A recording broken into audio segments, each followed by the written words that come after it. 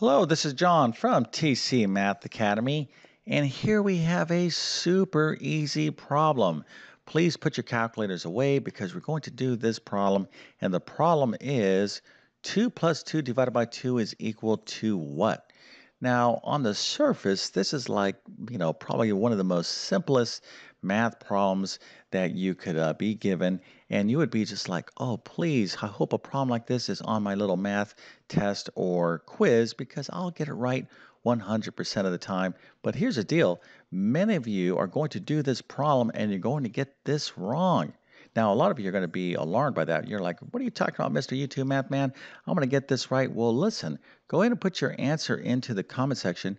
Try not to think about this too much. Don't use a calculator. Just go ahead and just reason through this real fast and put your answer into the comment section. I'm going to show you the correct answer in just 1 second, and then we're going to talk about exactly why some of you out there are going to get this problem wrong. And of course, this is going to be a part of a more important mathematical concept that you're going to want to walk away from. But anyway, so we're going to get into this. Also, if you need math help with the course you're taking, test prep, or homeschooling, make sure to check out my math help program at tcmathacademy.com. You can find a link to it in the description below. And if this video helps you out, don't forget to like and subscribe, as that definitely helps me out. Okay, so 2 plus 2 divided by 2 is super easy. Let's go ahead and see the answer. Well, most of you will come up with 1 to 2 answers. You're either going to plug in a 2 into the comment section as your answer, or a 3, right? So 2 or 3 really are going to be the only ways, the only end result in terms of doing this problem. And you can see here, if you put 2 as your answer, unfortunately, I have to give you a little sad face, but don't worry about that. By the time you finish this video, you'll be smiling like those of you out there who got a 3. But here is the question. So obviously 3 is the right answer. 2 is not the correct answer, but why? Okay. Now, some of you just got lucky, right? Let's just be honest about this and be like, well, I got 3, but I don't know, 2 makes sense to me as well. I wasn't quite sure, but I just went with 3. Well, we're going to talk about this right now. All right, so what are we talking about? Well, this is a real important concept in mathematics, and what we need to first define in this problem is what these things are, okay?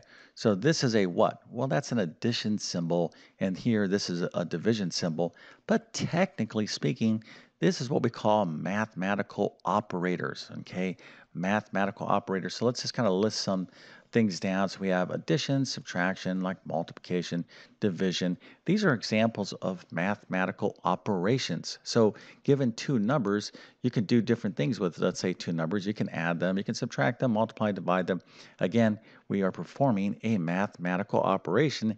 And the main kind of question in this problem, okay, the reason why people either got this problem correct or they got this problem wrong is it all depends upon which one of these operations did you do first.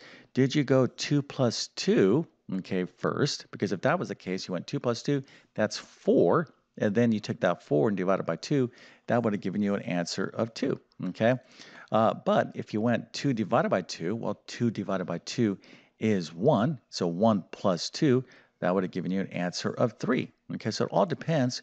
What do we do first? Do we do addition first or do we do division first? Does it make a difference? It absolutely does, because we come up with different answers.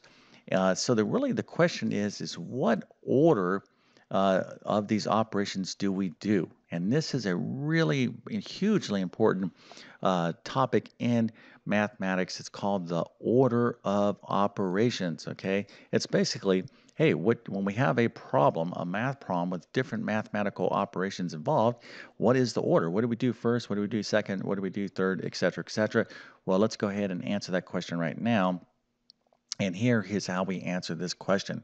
So this is an acronym, okay? It's just a mnemonic. It's a memory aid. Most people know it as PEMDAS, and there's all kinds of little sayings that kind of help you remember this. And this is basically going to give us the order to do these operations. So there's a little phrase that goes along with this. It says, please excuse my dear Aunt Sally.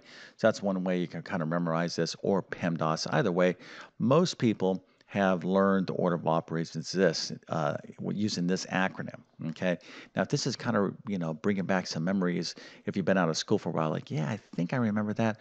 Well, that's excellent because this is very, very important. So let's go ahead and review what this PEMDAS means, and then you're going to see how easy this problem actually is. Okay, so the P here, all right, we're going to do, this is our order to do these operations. So when we're faced with different operations, we have to go through this checklist, and we're going to be taking this checklist, we're going to go through it from left to right. Okay, left to right. So here is the left. The left letter here is P. Okay, so we're going to start here, and we're going to work our way across and do whatever we need to do if, in fact, we have any one of these situations. So what's the first thing? Well, the first thing is P. That sounds for parentheses. So anytime you see parentheses, let me give you an example. 3 plus 8 divided by 2 and parentheses. So if you have a situation like this, you always do what's inside of parentheses.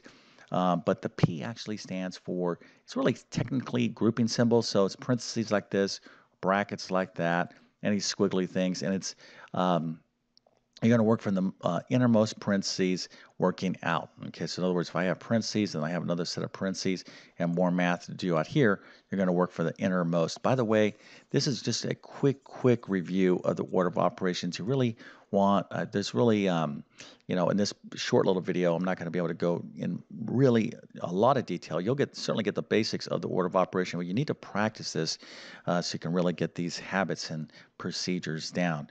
If you need help with this kind of stuff, a couple quick recommendations. I have a Math Foundations course, which is an excellent starting point, but I probably recommend for most of you checking out my Pre-Algebra course. That will really help you with the order of operations. Okay, so let's continue. So you're going to do anything that you see in parentheses, you're going to take care of that first. Now, if there is no parentheses, you just kind of disregard that. The next thing is E. Okay, now E stands for powers, but really E stands for exponents. So if I have 2 to the third power, this is 2 to the third power, this little 3 up there is called an exponent, okay? This 2 down here is called the base. This is the exponent. The entire thing is a power, 2 to the third power. This 3 is an exponent. So we use E as a reminder. That basically means do powers. So if we see any powers in our problem, we're going to do that next after we do all our stuff in our parentheses, okay? Again, this is going to be dependent upon if, in fact, you have, any powers. If you don't, you just can disregard that and you keep going, okay? All right, so again, this is just a general overview. You really need to practice this procedure to get really good at it. But anyway, so we're going to do all parentheses, and then we're going to do all powers, E, or exponents. Now here comes the part where most students get confused, and I'm going to unconfuse you right now. So the next 2 components to this is M and D. M stands for multiplication, D stands for division. Now 99% of people out there really think that this means, they know the term PEMDAS, when they think that this means in absolute terms that you always do multiplication, then you always do division next because it says PEMDAS, it says it right here, M and D. Well, that's not the case. What you're going to do is multiplication and or division. It depends on what you see first from left to right. So if you see multiplication first from left, let's just kind of see like this, 10 times 2 divided by, let's say, 4. Okay, here you're like, oh, I'm going to do multiplication first because it's what I see from the left, right? The first, what I see from going from left to right, I see multiplication first, so I'm going to do this first. So 10 times 2 is 20. That would be correct. So this would be 20 divided by 4, which of course would be 5. But let's kind of reverse this here for a second. And let's do 10 divided by 2 times 5. Okay, so would I do multiplication here first? No, you would not do that. Okay, because in this case, division is before multiplication, going from left to right. So it's either multiplication or division or multiplication. Depends on what you see from left to right. And it's the same thing with this A and S. That's addition and subtraction. So either you're going to add and then subtract if you see it in this order, or subtract and then add. Okay, so Again, these are very common misunderstandings about the order of operation, but here's the bottom line. When we look at this simple, lovely problem that we're dealing with here, we have 2 plus 2 divided by 2. So what are we going to do first? We're going to take care of any multiplication division definitely before we deal with any addition or subtraction.